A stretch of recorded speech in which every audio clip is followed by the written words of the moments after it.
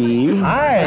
How are you? I'm really good now that we're at farm. Me too. Yeah. This has been so much fun. I know. I am enjoying every minute of this. We are racing around this town. We sure are. Trying everything. This place is magical. Yeah, it really is. It feels like we're someplace else. I don't feel like we're in Palm Springs. So, Jacob, when you come here, what's your favorite thing to order?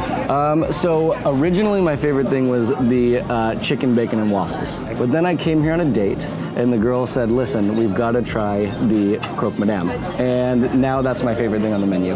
That is my favorite thing on the menu. The croque madame. I could geek out on it for hours. Okay, yeah. I have to order it today. Okay, I have to cool. order it every time I come here. I can't come here and not have it. Cool. You ready to eat? I am ready to eat. I'm so ready to eat. Let's do it. The croque madame with potatoes. Croque madame. Ah, me.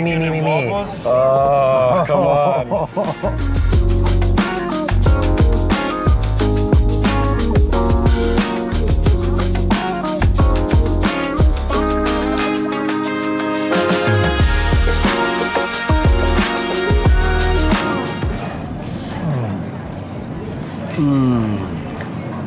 This never disappoints. How is that? I love sweet and savory, and you get a little bit of both. You get it all. I could come here every day and eat this. I'd have to run a lot more, but I could come every day and eat it. Look at us, Steve, all over town. Who knew there were so many amazing places that you could have breakfast and do good at the same time? Yeah, thank you so much for coming and hanging out with us again.